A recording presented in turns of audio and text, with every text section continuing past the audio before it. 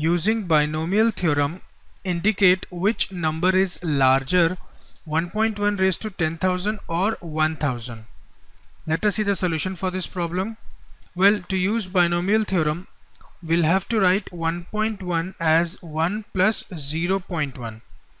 This implies 1.1 raised to 10,000 is equal to 1 plus 0.1 whole raised to 10,000.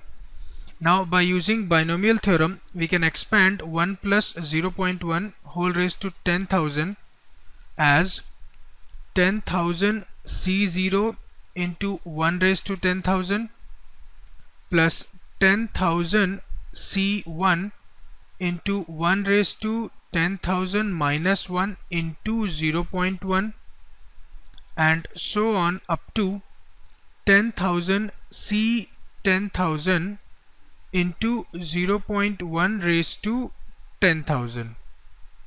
And now we know that NC0 is equal to NCN is equal to 1 and NC1 is equal to n itself. Using these formulas, here we have 10,000 C0 is 1 into 1 raised to anything is 1 itself plus 10,000 C1 is 10,000 into 1 raised to anything is 1 into 0.1 plus other positive terms plus other positive terms. This is equal to 1 plus 10,000 into 0.1 is 1,000 plus other positive terms